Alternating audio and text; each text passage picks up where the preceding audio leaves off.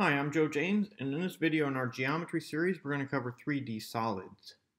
These are the four 3D solids we're going to cover. We're going to talk about pyramids, cylinders, cones, and prisms. And you can see that cylinders and cones are both circular in shape, round or oval, and pyramids and prisms both have a polygon-shaped base. And another thing you'll notice is that both pyramids and cones come to a point, and both cylinders and prisms have two bases, a lower base and an upper base, that are parallel. So let's talk about cylinders. The two bases of a cylinder are parallel, and therefore they are the same size. The area of each base is pi r squared, that's just the area of a circle. And the circumference of each base is 2 pi r, which is the circumference of a circle. The axis of a cylinder is the center rod. If you can imagine the very center of the cylinder, a line going straight up the middle of it. And then we also have a height for the cylinder and a radius. So two different types of cylinders here. One is a square or right cylinder, and its axis is perpendicular to both bases. So this red axis, the center line, is going to be perpendicular to both of the bases. An oblique cylinder looks kind of a lazy, leaning, slanted cylinder, whatever you want to call it. The axis is not perpendicular to both bases. It joins the bases at a different angle. The lateral area of a 3D solid is the area excluding the bases. So here on a prism, we have two different types. We have a rectangular base or a triangular base. But on a prism, the lateral area is the area of the white sides here, not the top surface or the bottom surface, the top base or the bottom base. So the surface area of the four sides added together in this case. And the way we calculate that is by calculating the circumference of the base times the height. So the circumference of the base is, we have a length, a width, and a height here, or the three dimensions of this cube. The lateral area is 2L plus 2W times height. Why is that? Well, let's see. The circumference of the base is L here, W, and then L on this side, and then W on this side. So it's two L's and two W's is the circumference of this base rectangle.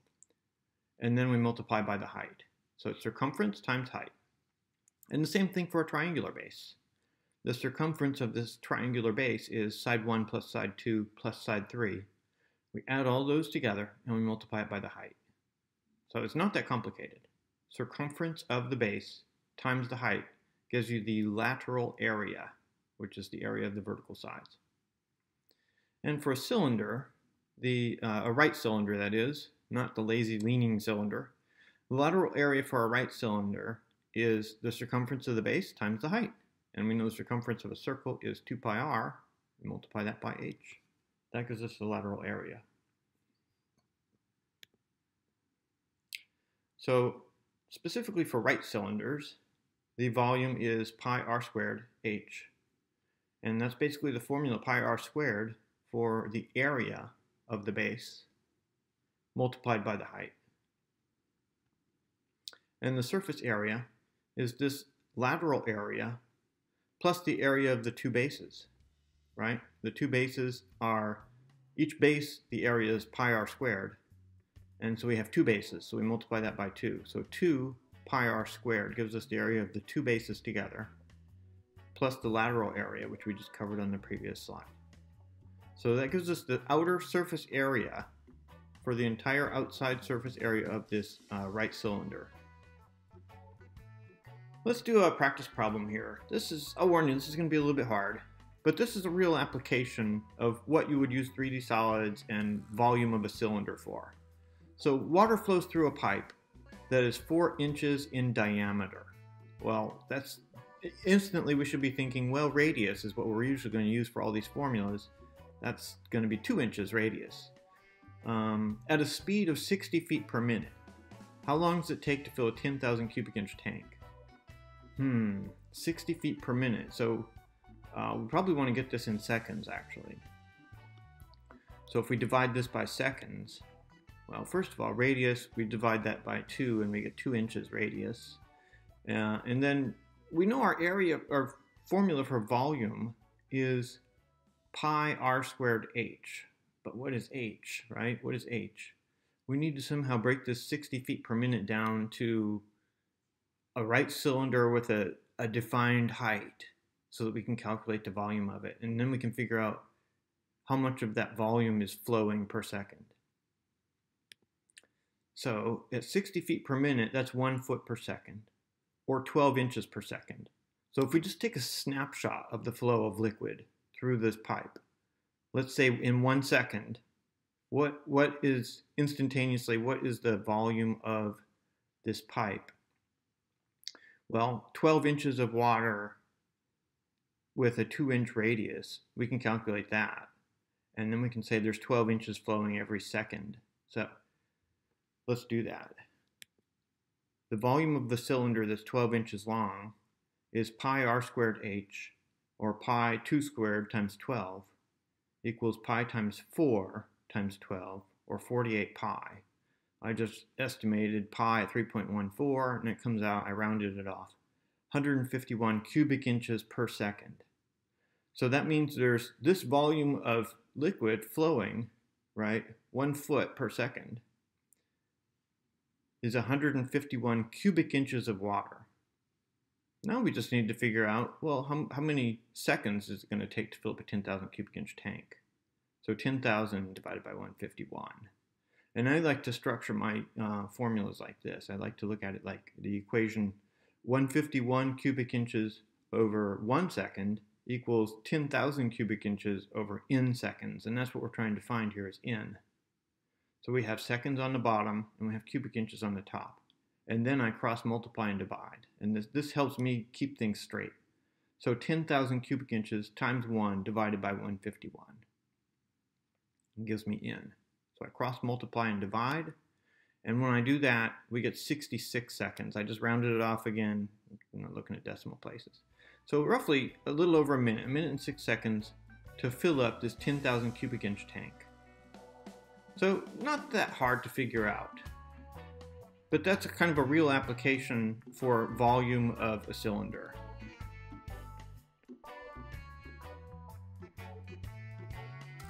Now let's look at cubes and rectangular prisms.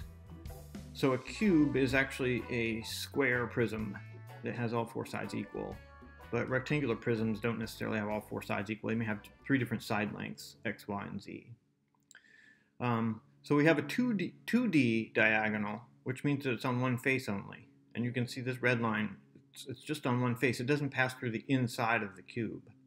So if we want to find the length of that, well, that's just basically x squared plus y squared, square root. That's the Pythagorean theorem.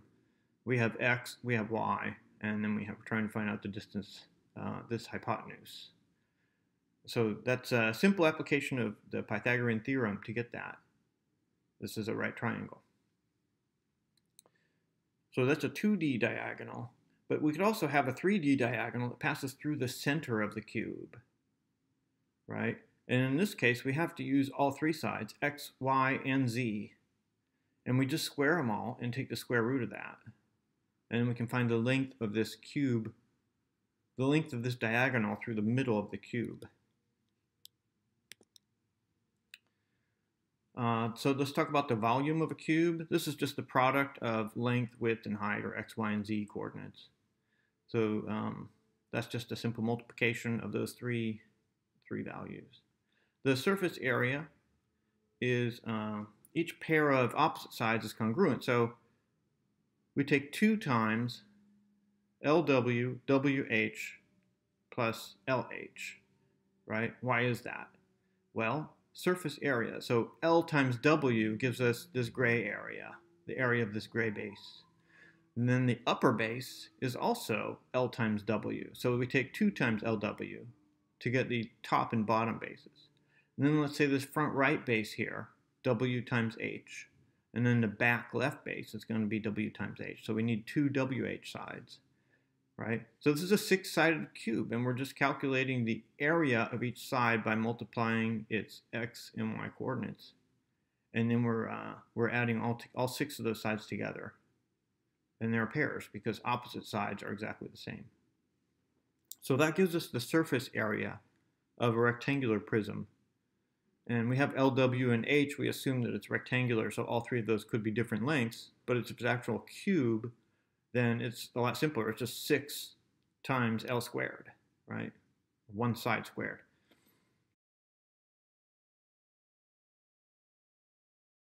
Again, these come to a vertex at the point here.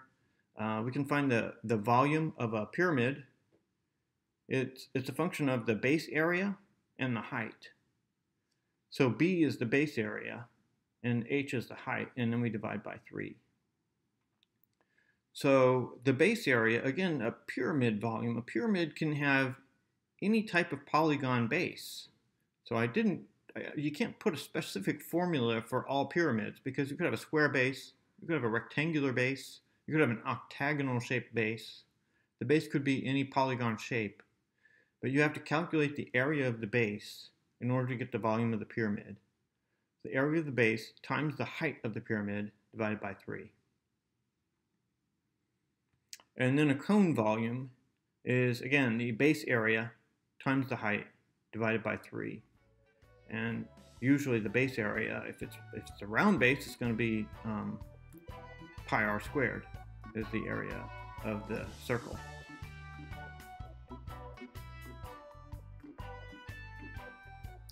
A sphere, you can think of a marble or a globe or whatever you want to, any round three-dimensional object, the Earth. All points in space that are equidistant from the center point. So a hollow sphere, basically. Now the volume of the sphere, how much water could the sphere hold? Well, we only have one measure, and that's the radius of the sphere, from the very center of the sphere to the outer edge of it. So the volume is 4/3 pi r cubed. There's no way to derive that or ration it out because it's a little complicated. But you just have to memorize it. And the surface area is 4 pi r squared. 4 pi r squared surface area. So if you want to calculate the volume or surface area of a sphere, we'll use these two formulas. Let's do a practice problem. Given a sphere with height 10, find its volume and surface area. Geez, how hard can this be, right? So we need the radius. We're given the height of the sphere. Well, gee, this height of the sphere is going to be 2 times the radius, right? The radius would be from the center to one of the outer edges is going to be 5. So radius, the first thing we do is divide 10 by 2, and we get 5 for the radius. Now we just apply these formulas and plug in our 5. That's pretty easy. We multiply it out. The volume is 4/3 pi r cubed. And then when we plug in our 5, we get 4/3 pi times 125, which is 500 over 3 pi. So we're going to give our answer for volume in terms of pi. And the same for surface area. We'll give our answer for the surface area in terms of pi. We don't need to necessarily multiply it out. 4 pi r squared. And we plug in our 5, so we get 100 pi for the surface area. Not too complicated to do these calculations. The only trick is memorizing these formulas. That concludes my video on 3D solids. I hope you found this video helpful. If so, please click the thumbs up and subscribe to my channel. I'm Joe James. Thanks for watching.